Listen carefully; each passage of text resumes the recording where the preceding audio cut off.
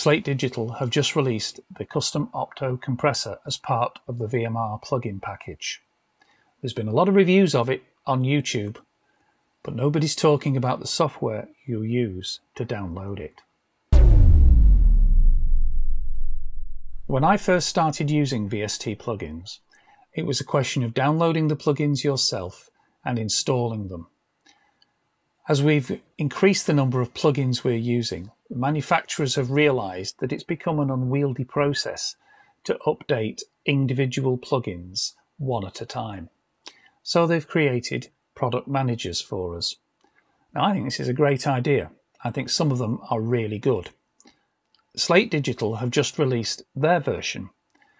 And in this video, I want to have a look at it and have a look at where it's not quite hitting the mark. So as I've said, I like product managers. These are mine. I don't normally have the icons at that size, but if you're watching this on a smaller screen, it helps you to see what's going on. Some of them are really good. I really do like the TuneTrack product manager, which will tell you what updates are available, download them all for you, install them all for you, and then clear up after itself. Really good visually to see what's going on. The same is true, it's not quite as visual, but the same is true of Native Access from Native Instruments. If you've got multiple updates to install, you can click the Install All button and go off and have a cup of coffee, go for a walk, do what you will, and Native Access will sort it all out for you. Some of the others are a bit one at a time, but they still get the job done, putting the right things in the right place with the minimum of hassle. Slate Digital's Connect is the new one from Slate that touches all the All Access Pass plugins, all in one convenient package, but it's not quite that convenient. So you install Slate Digital Connect from your dashboard on their website. You log into your account and it's there. You can download it and it runs, and then you can install or update your plugins from there. If you choose not to, there are all the offline installers that you can download yourself and run one at a time. So let's have a look at it. Let's close that down, bring it up. The first thing I should point out is that you need to go into your preferences, because it says here, if your preferences are not set, all plugin formats will be installed by default. Now, I just can't see the logic behind that. Yes, I can see the logic of installing VST3 and VST2, because it says here that FGX and Repeater do not support VST3. But unless you're running Pro Tools and something else, would you really want the AAX plugins and the VST plugins on the same machine? I can't see that you would. There's a further wrinkle. Let's just enable VST2 for the moment. Keep an eye on updates when I click out. Where did they all come from? Well, the answer is I've selected VST2 as a format. And if I was to click on Update to install the custom opto, say, it will install the VST2 format.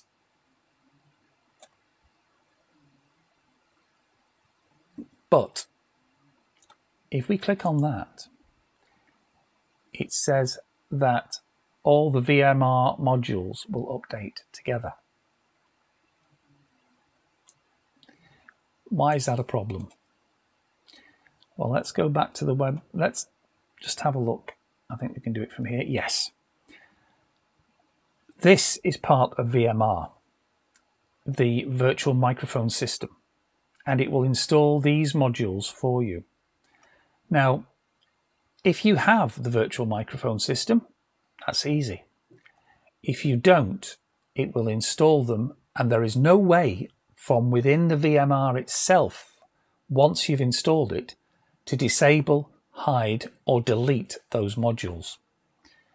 As someone who likes a clean workflow and likes to see only what I want to use, that for me is a big no-no. If we go back to preferences and I uncheck VST3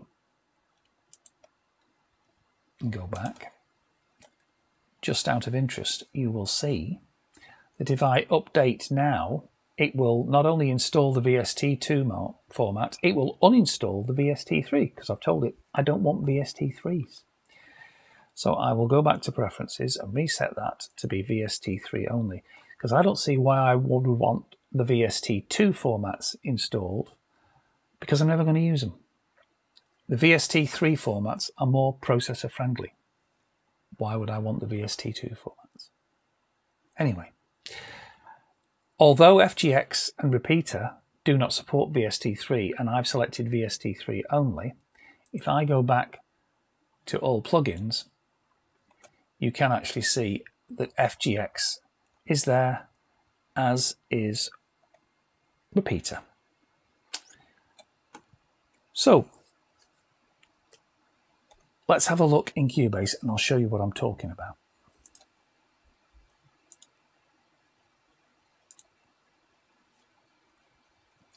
Okay, so we've got the virtual rack loaded. If I bring it up, if you had the microphones installed, you would have a section there where it says microphones. Now, by default, when you open this up, everything's expanded. If you have the pretty pictures enabled, then you really are going to have to scroll and scroll and scroll and keep scrolling until you get to what you want. And you're going to have 3 of these. You're going to have effectively a full screen's worth with modules that you don't use and have no use for. So that's why I like to keep my workflow clean. Everything's there. If I want a mastering plugin, if I want trimmer, for example, I can just pull it in, drop it in where I want it. Same with Revival. Now, I have spoken previously about the VST plugin manager. And there's a point to this, because if I go into the plugin manager, this is my set. This, if I drop down here, you'll see that that listing is there. This is one I've created in the plugin manager. If I enable the default set, you'll see that this list gets longer. And that's because some of the Slate plugins are now appearing under the original manufacturer's name and nested into different folders. So in my format, they're all under Slate Digital. I don't worry about them being from different manufacturers. As far as I'm concerned, an EQ is an EQ and a reverb is a reverb. I like to keep things done by manufacturer rather than by format or type, should I say, because I know which ones I've got and I know where my favorites are. The other thing about this is that you do end up with multiple entries because some manufacturers can't seem to decide who they are. And the point about VST2 and VST3 is illustrated by this. Now, nothing against Isotope, great company, make great products, and I'm certainly not knocking them for a freebie. But if you download vinyl, it will install twice. Why is this? Well, if we sort our effects list by vendor and go down to Isotope, you'll see that vinyl, when it installs by default, installs the VST2 and VST3 plugin. You'll notice that this is a pattern that repeats for most of Isotope's stuff. I've never seen a way to disable that dual installation. Maybe I've missed something, but either way, when I go into my set and I look at Isotope, vinyl,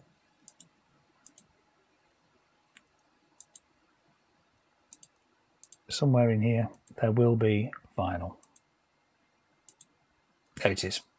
Had to be at the last one. So that's a few thoughts. Going back, however, to Slate Connect, just for 1 second. There is one other thing I should point out. In its enthusiasm for installing the right format, it managed to uninstall the THU Slate Edition.